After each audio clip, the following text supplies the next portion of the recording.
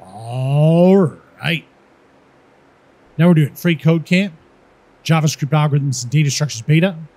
Learn basic string and array methods by building a music player. Step 35. All right.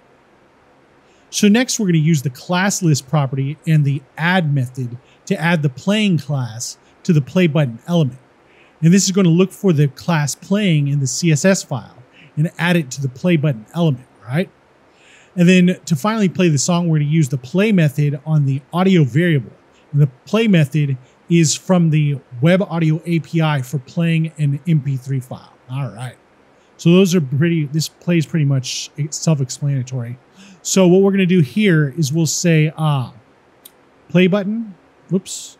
We'll come over here and say play. What are we doing? There we go. playButton dot classList. And then we're going to say dot add. And what we're going to add is the playing class like that. All right. And then we're going to come down here and say audio dot play like that. Right. So this playing class is going to be over here in the CSS. We'll just scroll down a little bit and we'll try to find it. Playing. I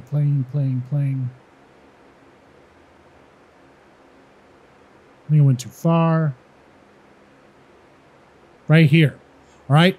So it's going to change it to this class, which is going to target the SVG, this SVG right here, the scalable vector graphic. And it's going to give it the fill of var highlight color, right? So highlight color is going to be this gold color right here, right? Let's get rid of the CSS. And then this play is just going to play the audio track as well. So when we push this, well, nothing's happened yet. Let's check the code. Looks good. And submit it. All right. Now we're on to step 36, and we'll see you next time.